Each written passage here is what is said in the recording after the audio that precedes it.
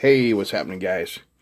We're still working on the anti-bark device, and today we're taking a look at amplifier ICs. First one we're going to look at is the LM386, and I'd just like to say this video is brought to you by Solderstick, and there will be more of that at the end. So, the LM386, I'm sure that you are all familiar with it. It is a super simple little 8-pin dip.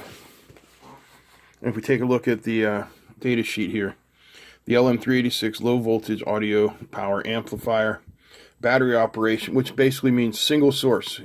You don't need a dual supply, positive and ground. 4 to 12 volts or 5 to 18 volts. Low quiescent current drain of 4 milliamp and voltage gains from 20 to 200. 20 is built in, you don't have to do anything. That's the circuit we're seeing here. Ground referenced input, yes. Self-centering. Output quiescent voltage, yes. Low distortion. Then some of the things available. And if we take a look at the circuit itself, you can see basically just a bunch of transistors and a couple of diodes.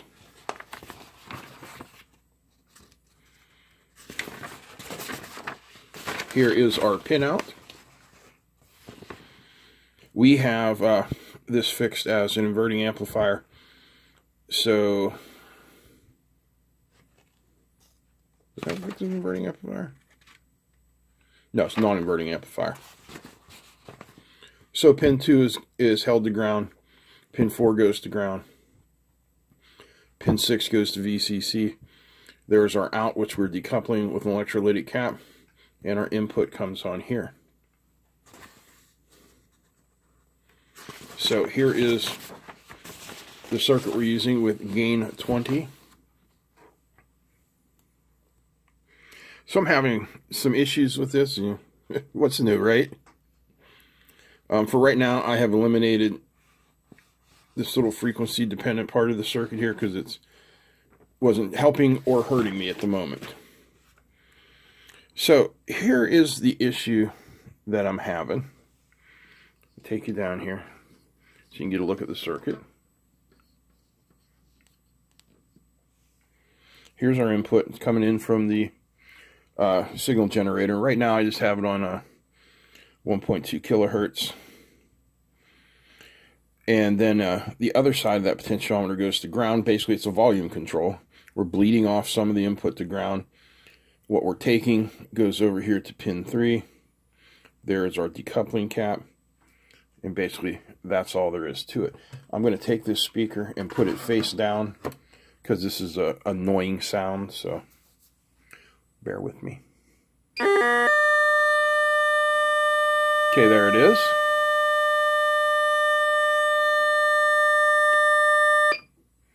That is just really, really annoying. I'll try something else to make it maybe a little more quiet.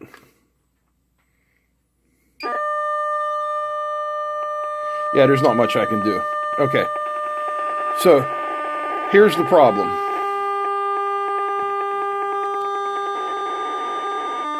There's the signal. A lot of ringing on it, but I'm not worried about the ringing. What I am worried about is this. Here's the volume, maximum. But as I come down and approach about half volume, we're getting some harmonics in there.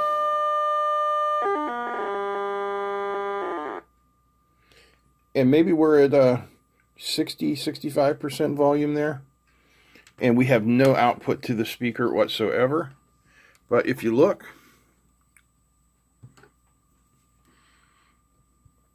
we're putting out a square wave there at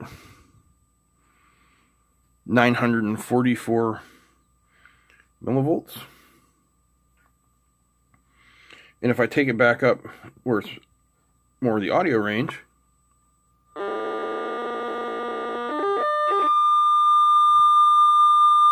there's a maximum value.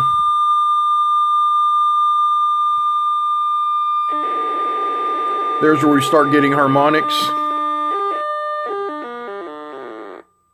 And then as soon as we drop under a volt, we're losing it.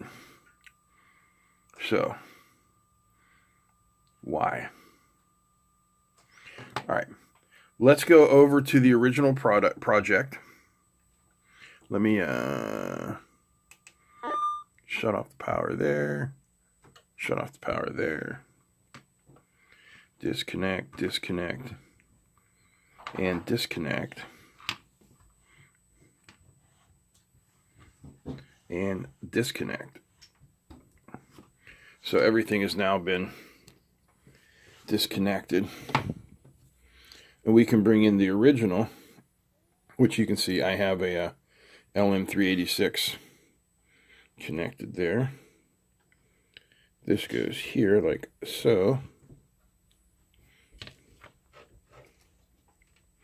And then we can connect up our power, always connecting our ground first.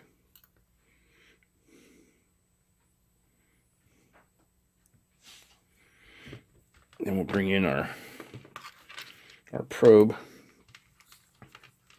so we can see what's going on. Connect our ground up there. And grab this little output right here. You know, take it right here. And we can power up. Now keep in mind that this is close to 20 kilohertz. And if I show you the signal,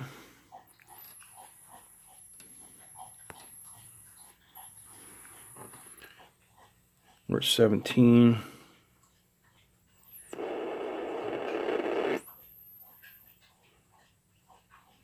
So there we are at 20 kilohertz. We've got an output of 6 volts. Other than the fact that I can't hear anything, and I think that's okay, I think we're onto something here. I think this is going to work out all right. Now, one thing to notice here is that I do have a second capacitor going between pins 1 and 8 here. Those are our gain pins. So we're maxing out the gain on this. But we are outputting a relatively square wave at 20 kilohertz. So I've got 2 speakers coming, one from B-Blood in Florida sending me one, and then I have a special ultrasonic speaker designed for pest repelling. And they will both be here today. So in our next video, we will come back and we will take a look at what's going on there with those and see if we can't actually hear something. But in the meantime, I think whoops. I think I have to go and see what my girly girl wants, right? Girly girl dogs? Yes. So, I hope you guys enjoyed that. If you did, give me a thumbs up. Feel free to comment, share, and don't forget to subscribe.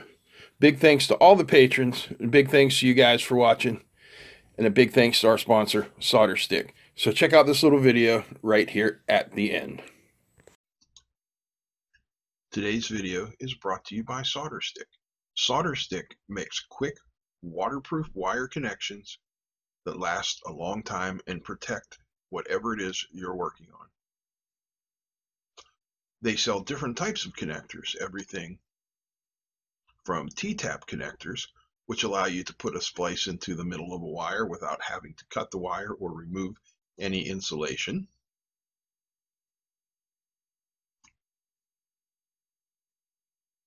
Waterproof melt butt connector kits.